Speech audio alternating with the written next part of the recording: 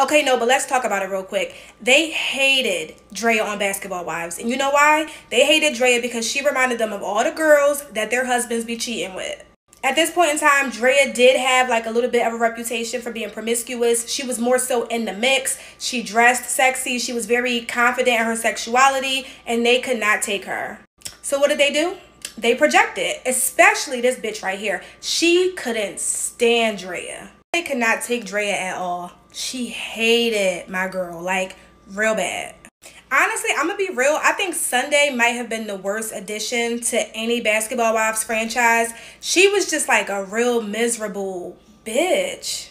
I've never seen someone who had such a messy home life themselves try to judge other people, because Sunday was a hot ass mess. Do y'all remember when she had posted her daughter tape? And yes, that type of tape. Then tried to say she did it because she was disciplining her kid. Disciplining your kid is not posting a tape online for the whole fucking world to see. That's not how you discipline, sis. That's why I was so glad when Draya finally beat her jealous ass up, because they've been fucking with my girl since day one.